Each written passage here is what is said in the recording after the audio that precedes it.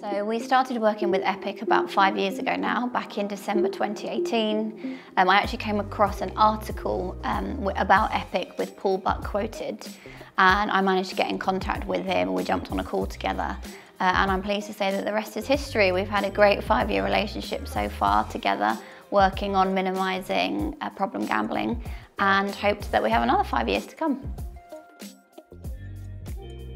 When I had a chat with Paul, it was more like he was interviewing me than I was interviewing him. And it came across really strongly that he only wanted to work with organisations that were really dedicated to making a difference in this space, rather than paying lip service to it. So after I had my interview from Paul, it seemed like we'd be a good fit. I think the great things about Epic are that they bring their lived experience, but for real action that we can implement internally, which is really useful for us. So they run an assurance program for us. They also train our colleagues in the customer protection teams in Gibraltar, in Manila, in Vienna, in Athens.